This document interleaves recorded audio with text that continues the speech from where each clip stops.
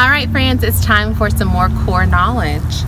Okay. Oh my goodness. He flew away. There was an insect on my book. Okay, today we are going to talk about some things that you might see in a garden during the spring. There are many different kinds of plants. Plants come in all shapes and sizes. Trees and bushes and all sorts of flowers, grass, weeds, and vegetables. All of these are plants. Some plants are as small as your thumbnail, kind of like insects.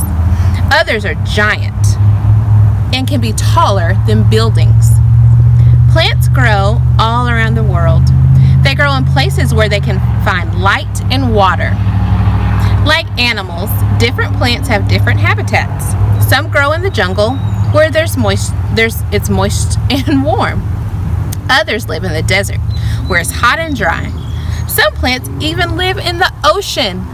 Can you believe that? Plants have different parts.